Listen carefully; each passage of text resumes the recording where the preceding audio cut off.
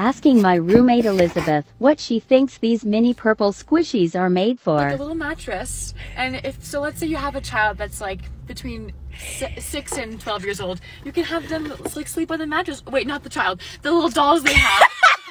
We're gonna set up some camping little. It's like we're in like a cabin, and these are our little bunk beds. But they're not stacked on top of each other, and then we can all just hang out together.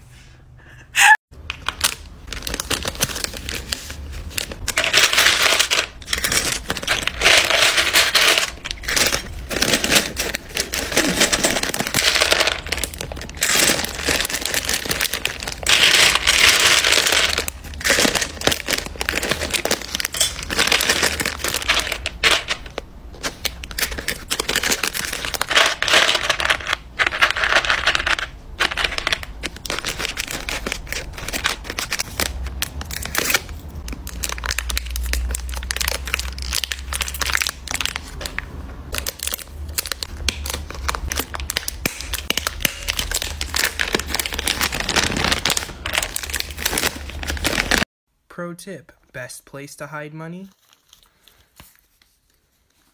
Now the only people who can steal from you are people with taste.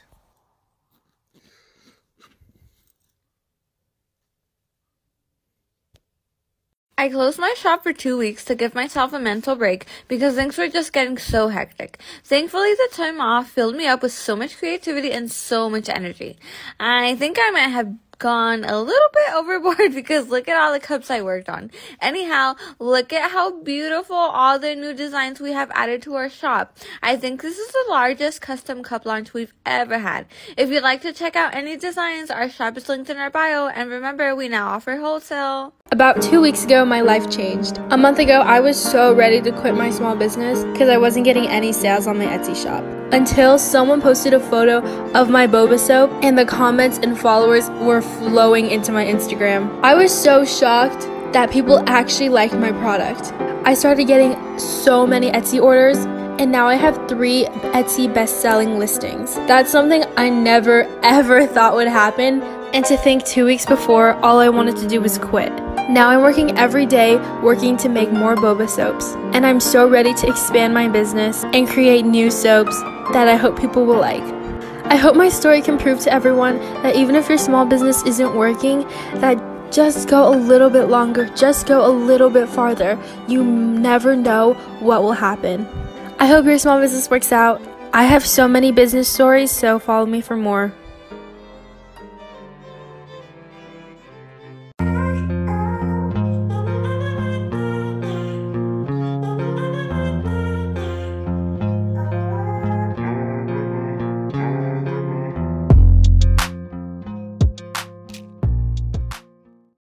When I first launched my business, even some of my closest friends had nothing to say. They didn't necessarily support me, meaning like or share my content or even ask me how it was going with the brand. They just kind of, stayed silent. And at first I took offense to it, but then I quickly realized it is normal human behavior. They had never seen someone try to accomplish something so ambitious. It was just easier for them to stay quiet and hope that it wouldn't go anywhere significant. And then I started to not take it personal. I just kept going, and if this happens to you, you'll find that you will meet people and friends that get it, that know where you're coming from, that believe in you, that want to help, ones that cheer you on. And trust me, when it comes, friends like that, you grow with them, you evolve with them.